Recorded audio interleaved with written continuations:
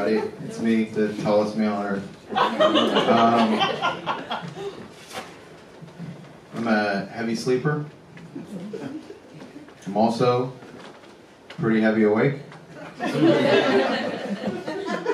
know. You know, a diner is the only restaurant where the name of the restaurant and the name of the person who goes there are the same. If Taco Bell was named that way, it would be called Sad Fat Alcoholic. It's a new joke of mine, but I've done about $900 of research on it. Yeah, I was in a bar a few weeks ago, in a beach bar because I live by the sea. Jealous. You can get on the highway for free. It's awesome. No, it's I was in a beach bar and I ordered a pina colada. Thought that was allowed, you know? I don't get a lot of fruits in. And the guy next to me goes, "Pina colada? What are you, gay?" It hurt my feelings. It hurt my feelings because it took me 20 years to figure out I was bisexual, and it took him 20 seconds. Yeah, the first thing that your mom asks you when you tell her that you're bi is, okay, percentage-wise, which one can I round you up to? Like if there's a fire. Like, all right, Mom, I'm a straight guy who sometimes does gay stuff, all right? I'm not some homo who runs around kissing ladies. But if there's a fire, gay. I'm a heavy-set man, and I'm going to do whatever it takes to have that firefighter lay me safe on the ground while my wife and kids burn up.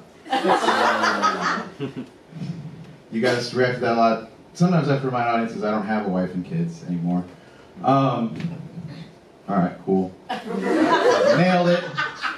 This is why Quibi failed, Chris. My family's like environmentalists, like that's their big cause, you know? My dad has a Nissan Leaf. It's like a Tesla if you don't have a credit score.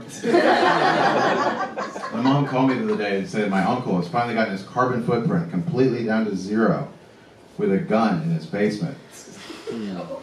That's not true either. We're having him cremated. Alright. They did a study with rats and cocaine. They got all the rats addicted to cocaine with, I don't know, little rat straws and little girl alcoholic rats. That was cool. I don't know. But then they got them all addicted to sugar. And they made the rats choose. There's like a door that said cocaine and rat. I don't know how they did the study, but they're scientists. They know what they're doing. You know, like they made the rats choose between sugar and cocaine, and all the rats picked sugar. Yeah, you want more proof that sugar's more addictive than cocaine? All right. I just got out of a relationship. You know, I got out of the relationship the same way you get out of a book club. I just stopped showing up. Ghosting, yeah, it's you know, the person I was in a relationship with, some of you guys are going to learn a new word, couple. So the person I was in a relationship with was a they, he, non-binary trans masc.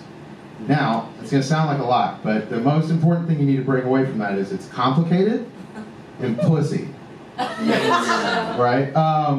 And like, I don't know, like my friends don't get it. I'm like, they don't get why I like these folks. I'm like, you know, it's so what all those words basically mean is it's someone who's like born a woman, well, no, born a baby.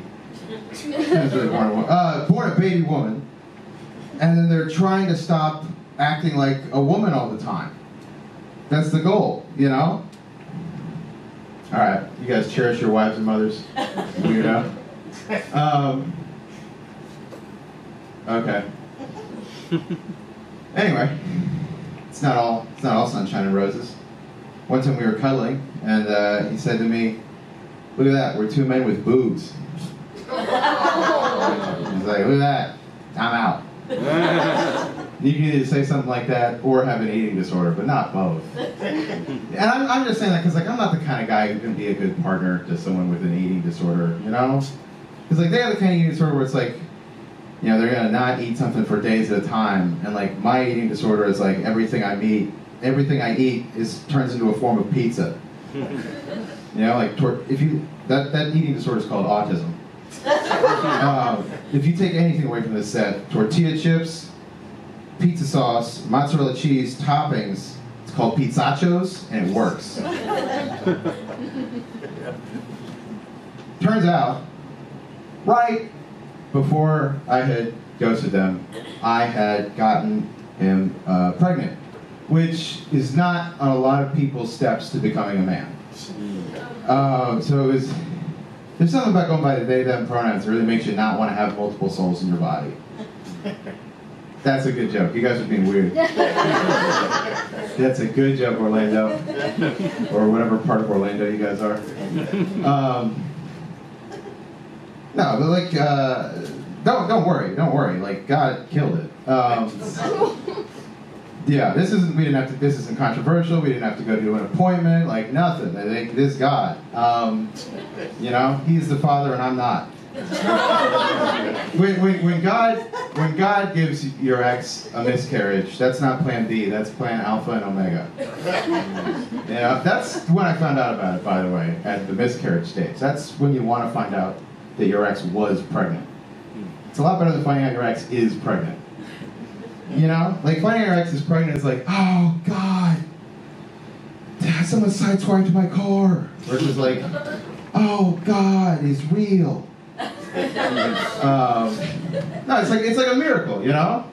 It's like, you know, the Immaculate Conception, that's a miracle. It's like that, but reversed. It's like a highly immaculate failed conception. You know?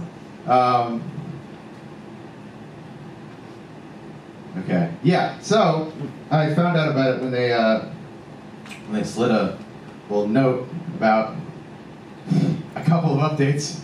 And it was like, hey, when the Lord turned your son into pudding, it cost $200 at the hospital. I'm like, oh, you should have ran a credit check. Like, I can't afford to have this not kid, you know? I'm going to pay him back, or otherwise God's going to stop doing me solids. But I'm not the kind of guy who has $200. You know, I'm the kind of guy who has pizzachos. And,